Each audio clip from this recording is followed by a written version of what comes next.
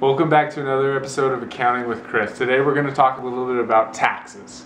Now, there is an average tax and there's an effective tax. They're two different things. A lot of people get them confused. Your average tax is your tax amount divided by divided by taxable income. Now, your effective tax is your tax divided by your total income. Now, what does this mean?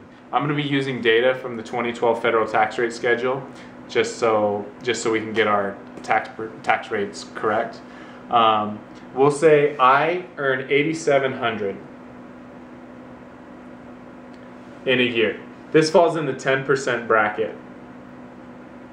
However, I earn $8,700 plus we're going to say $300 plus $300 of interest from municipal bonds, which are tax exempt. There are a bunch of different things are tax exempt. This is one thing, just to help clarify in the example. So my average tax is going to be my tax, which is 10% of $8,700, so $870 divided by my taxable income, which is $8,700, and that's going to be 10%. My effective tax is going to be a little different. It's going to be the tax, so same top number, numerator, 870.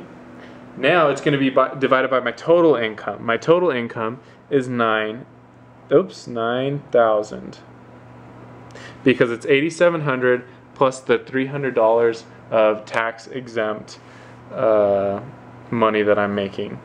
And this ratio is going to turn out to be a percentage that's slightly smaller than 10%.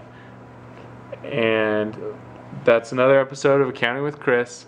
If you have any questions, just post it or comment.